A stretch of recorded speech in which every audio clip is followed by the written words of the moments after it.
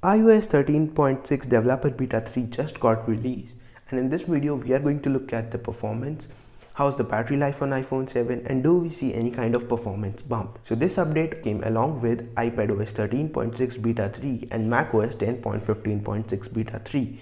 So in this video we are going to look at the actual performance on iPhone 7, do we see any kind of bugs and all that stuff. Now taking a look at performance here. I came from iOS 13.5.1 to 13.6 developer beta, and I don't really feel a performance bump here. It's okay, it feels snappy. I haven't even encountered a single bug, but I really don't see a major performance bump here from iOS 13.5.1. So talking about the size of this update, so as I told you, I came from 13.5.1 to 13.6 beta 3.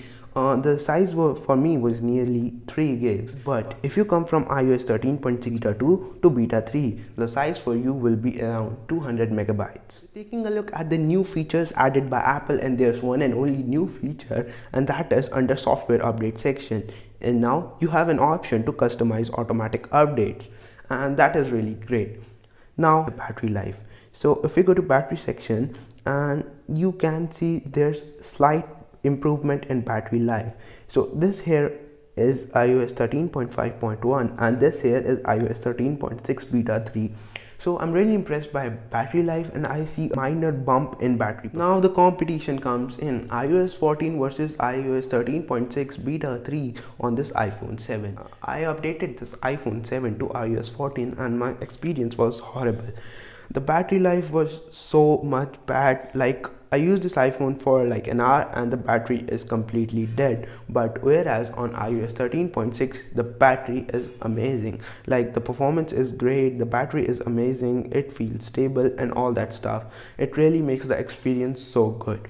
But if you're looking for something like performance and the new features and beauty, you should definitely update. Do remember that the battery life is not good on iOS 14. So that's why I downgraded to iOS 13.5.1, and now I'm on iOS 13.6 beta 3, and the experience of iOS 13.6 beta 3 is definitely amazing. So now talking about the overall performance.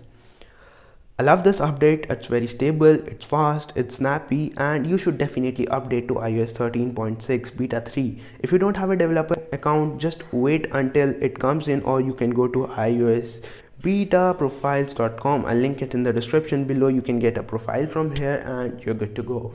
If you want a greater battery life, you should definitely update to iOS 13.6. It's overall stable, it's amazing, it feels snappy, and everything's so good. If you want this wallpaper, I'll link it down in the description below so you can get it.